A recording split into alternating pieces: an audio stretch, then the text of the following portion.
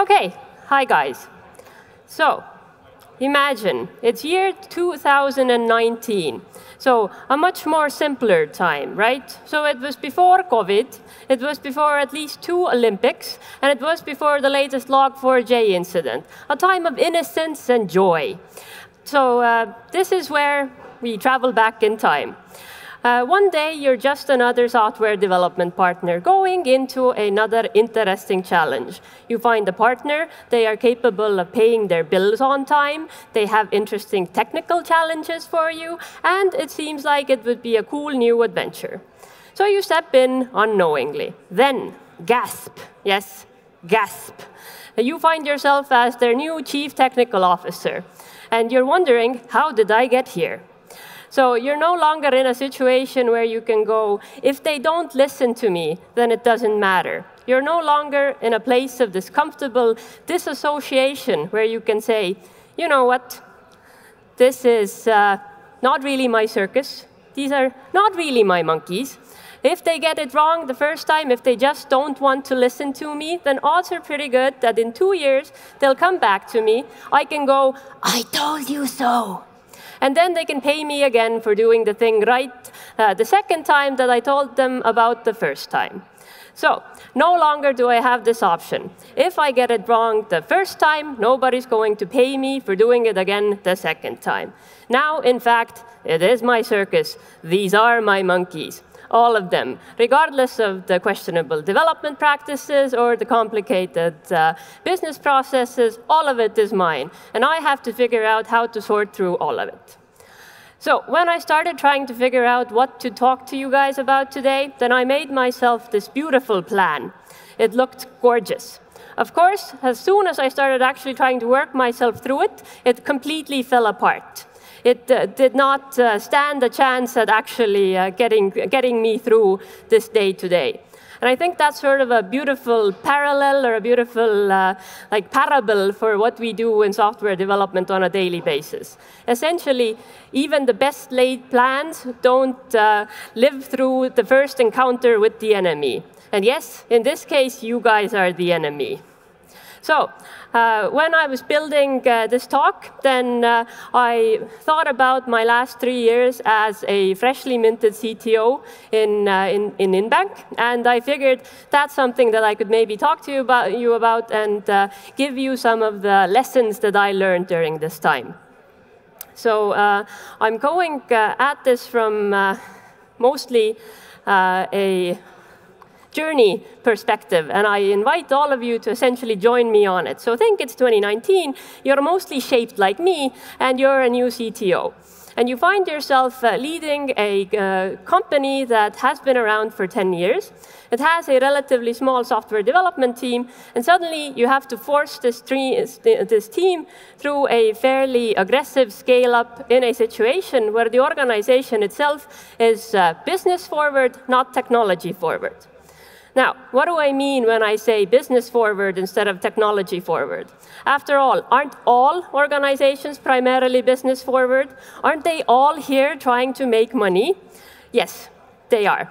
But when I'm saying business forward instead of technology forward, I mean companies that have technology at their core, but they do not have technical competence or technical founders sort of baked into their managerial setup. They don't speak the same language as engineers do.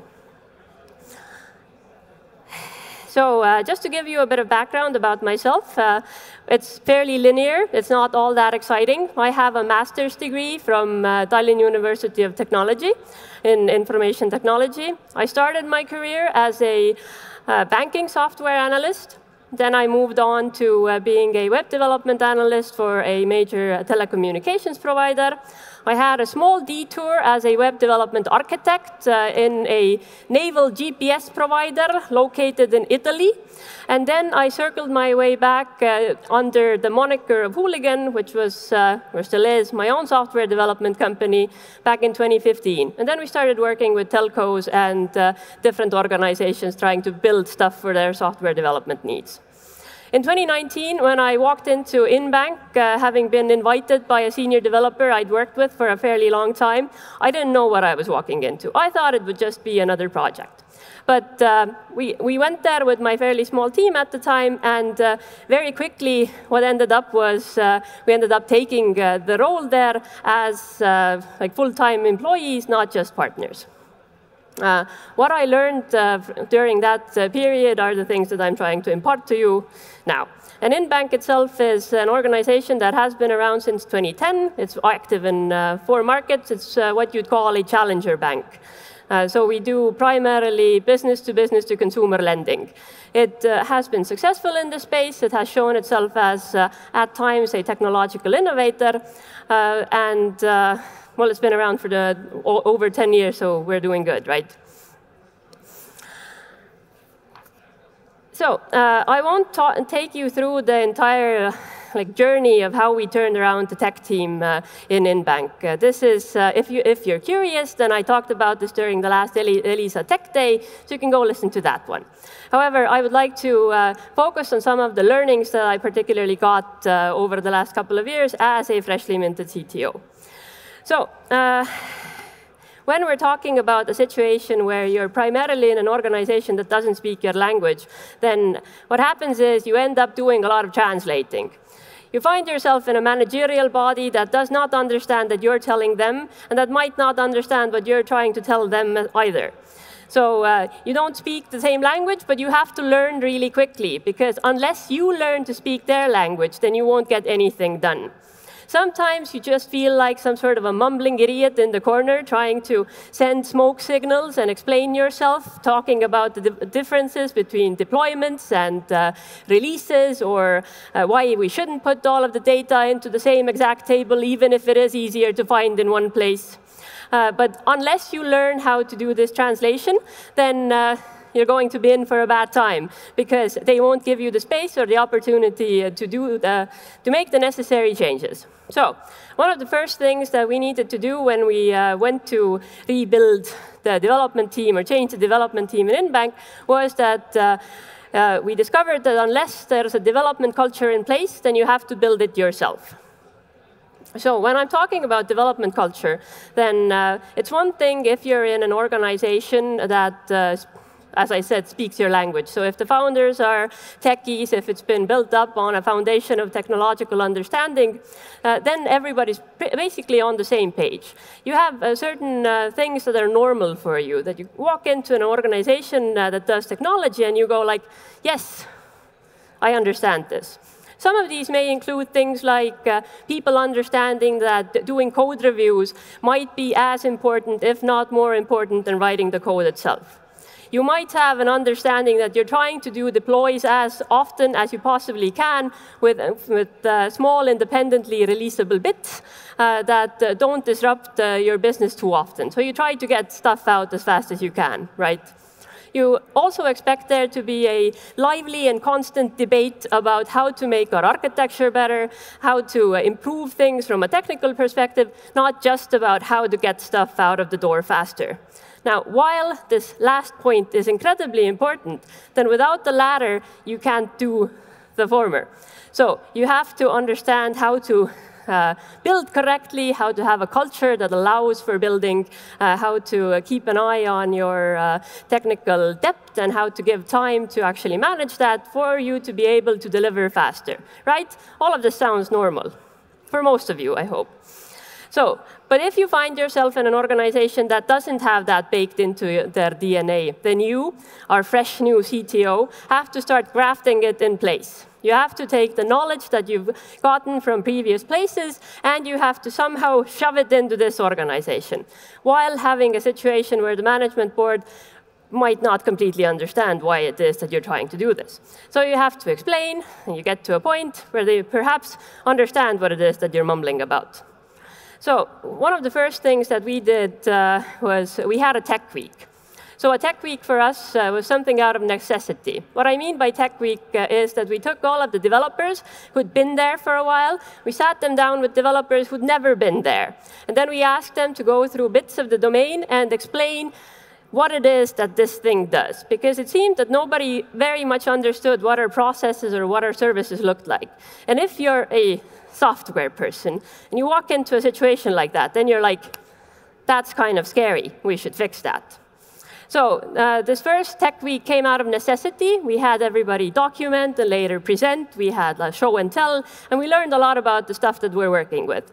After that, we managed to make this into a quarterly thing. So every quarter, we put a week of time aside and just do tech stuff.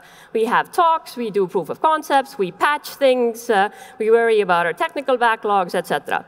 So this was one step that got us closer to this 30% time that each and every software company should put aside to make sure that their stuff doesn't fall apart a little bit later down the line.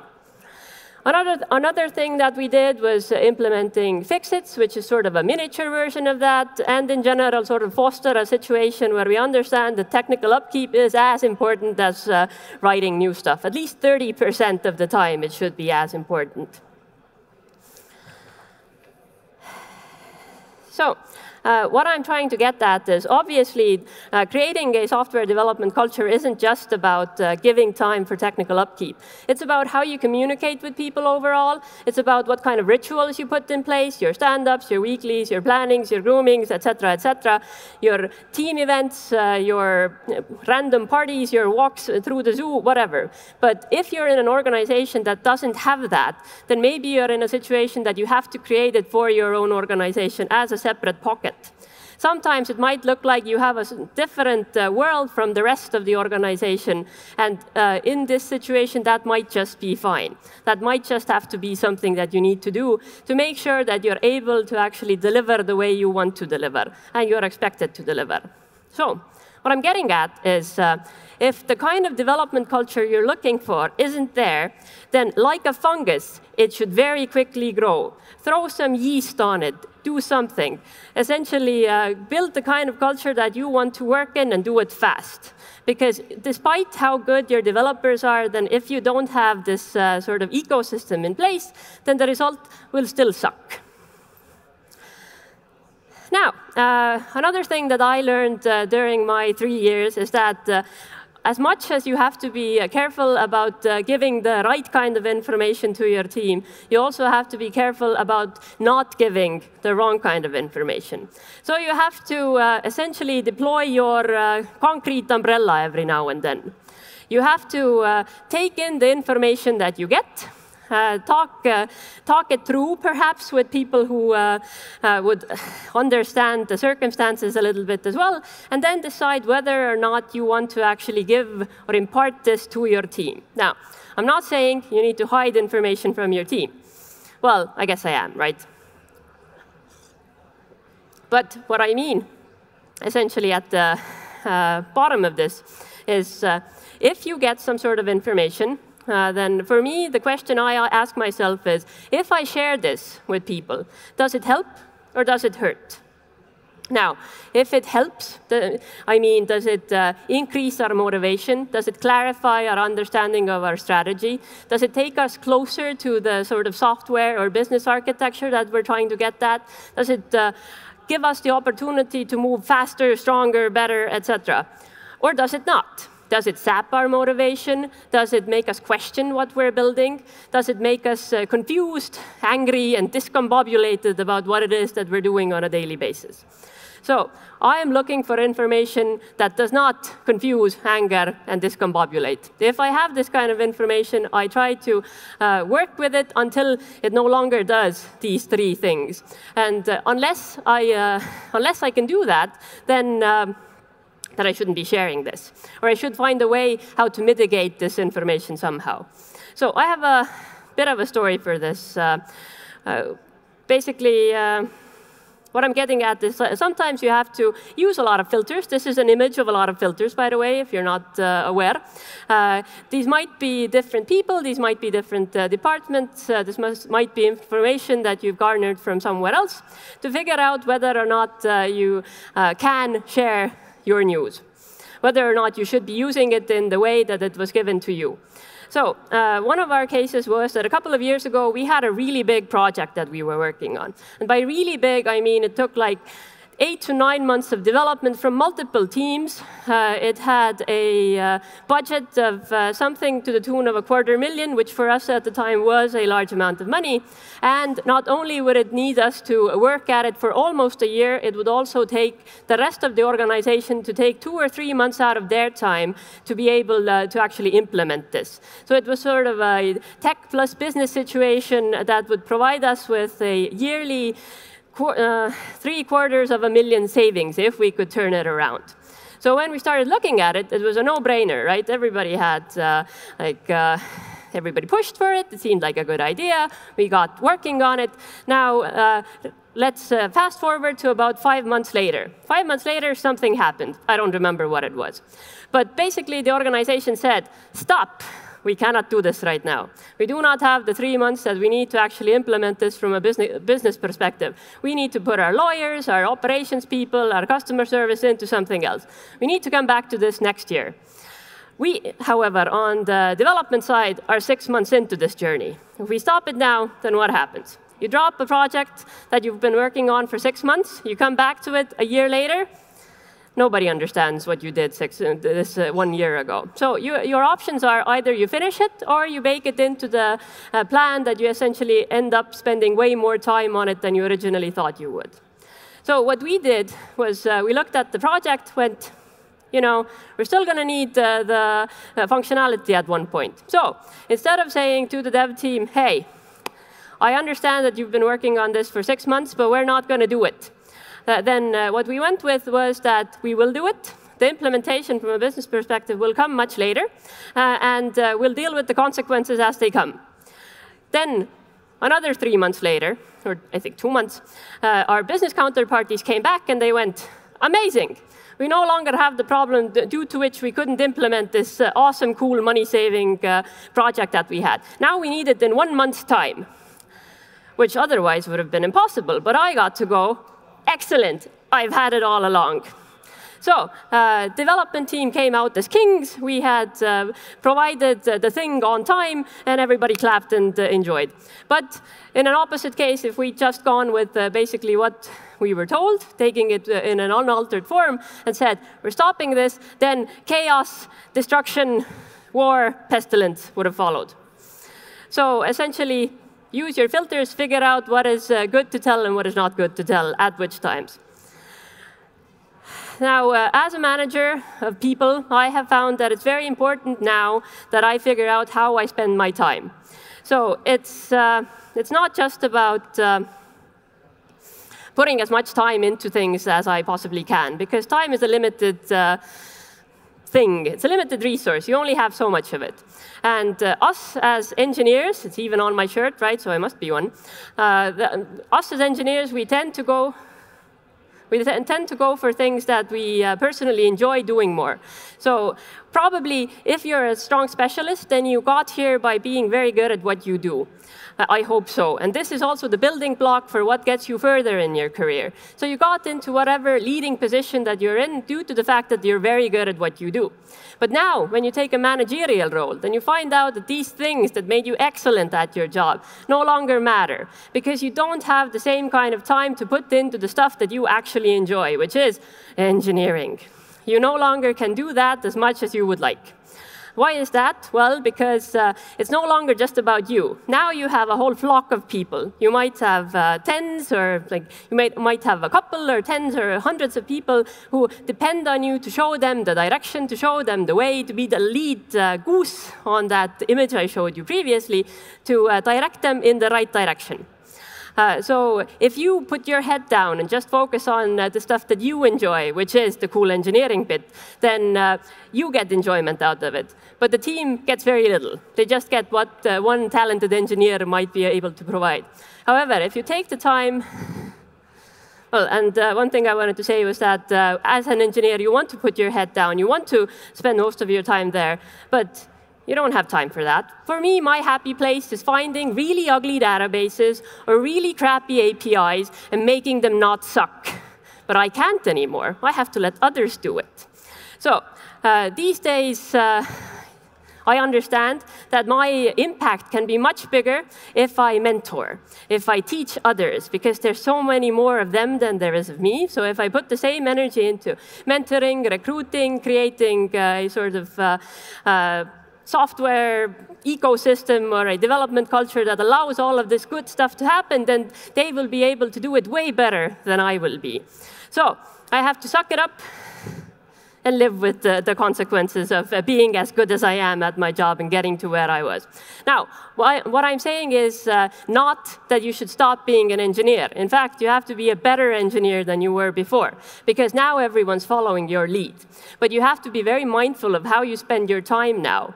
So instead of maybe putting 60% of your time into the code, if you're, of course, in a situation where you can, then kudos to you.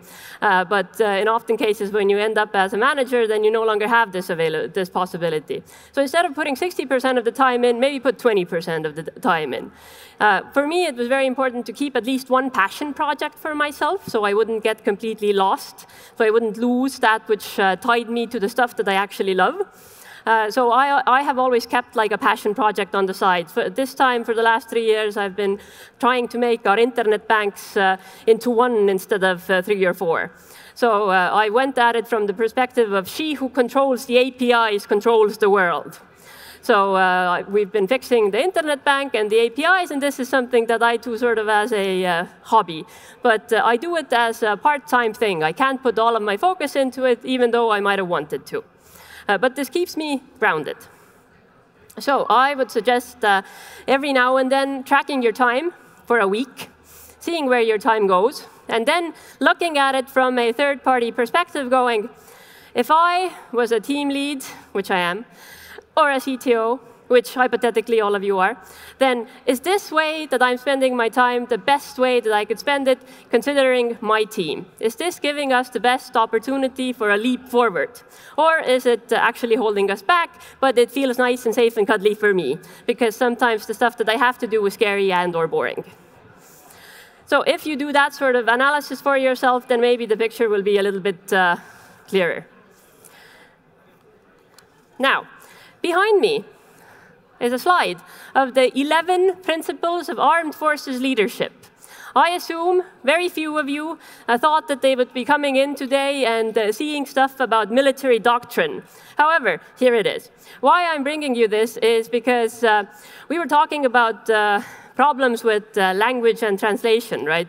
So there are people working with us who do something completely different from what we understand. But if we start looking at it a little bit deeper, we might find that the way they approach things, the way they approach things or the way they solve problems, they phrase it differently, but the concepts are the same.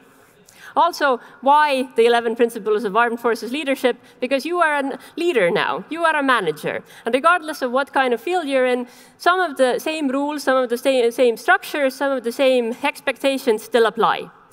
I think my favorite one is the one in the middle, number 6. I think all of them are relevant. Read them through. Think about it. I think you'll see that in most cases in your work, they might be more relevant, actually, than you ever thought they would. So, what else did I want to tell you? Basically, if you're in a situation, like if you put yourself in a situation where you manage to deliver, then you have to explain yourself less. To be able to deliver, then that means that you have to set up the kind of culture that allows you to deliver.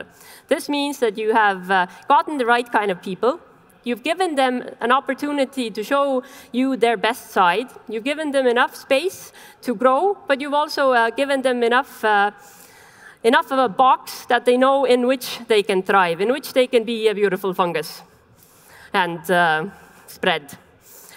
You have to be careful about how you spend your time. So not only do you have to keep in mind that which you would like to do, but you have to keep in mind that which would be a positive impact to the team overall, and of course the organization overall. So your time management becomes much more important than it did when you were just one engineer amongst many engineers.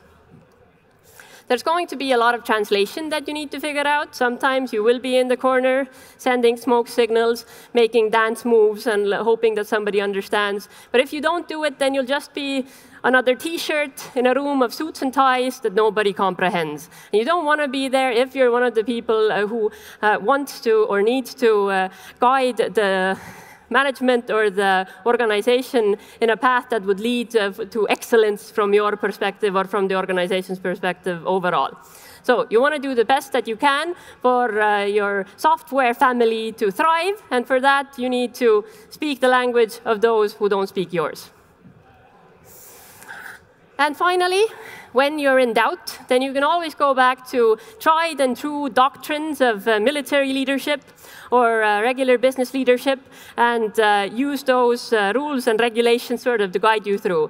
In software development, in management, as much as everything else, there's sort of a situation where everything falls into a pattern. If you figure out the pattern, if you figure out the function, you can figure out what the result would be. If you know your result, then your only question is what kind of a function do you need to use to get there.